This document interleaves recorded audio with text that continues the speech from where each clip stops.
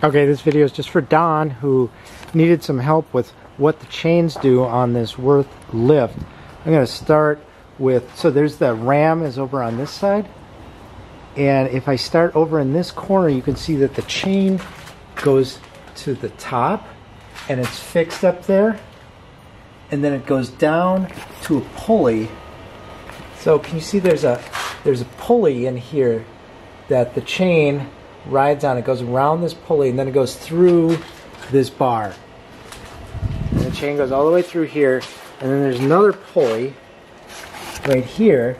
This comes out of here and then goes down, and that is tethered to the bottom down there. So that's one chain that just goes up and it goes over a pulley here, across, over around a pulley here, and up to the top. So that's one. On the other end, it's the same thing. So it's tethered to the top. The chain is then goes bolted on here, and there is adjustment. You can change the level, you know, relative to the other side, or by changing that. But it is bolted through there. So if you've taken this all apart, you've got to bolt it back up.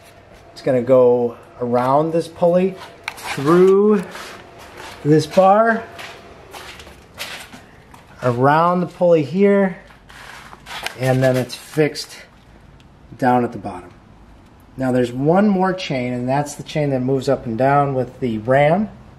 So the pulley that's connected to the ram, let's just start on this end. And this part is connected to the beam that goes across, in this case, in my case, the back. So it's connected there, and then it goes up.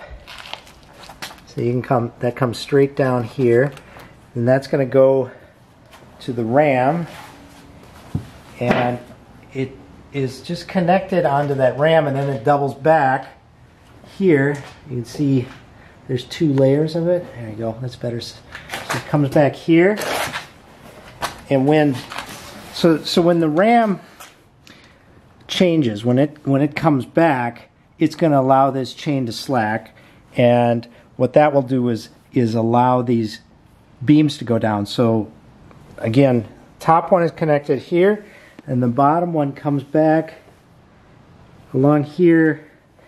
It goes into this arm and around. There's a pulley that this bolt is bolted on. So there's a pulley. It goes around the pulley, then it goes through this beam to the other side. Let me jump down there.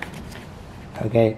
So I'm on the far side. It comes through this beam, and you can see here's the other end, and it goes around the pulley that's bolted on through here, and then that goes down here, and that is connected to the beam here. So these are the connection points. This is going to be pulling up and down on both sides, and then this other chain that's connected down there will actually provide the power over to the other side to pull that in.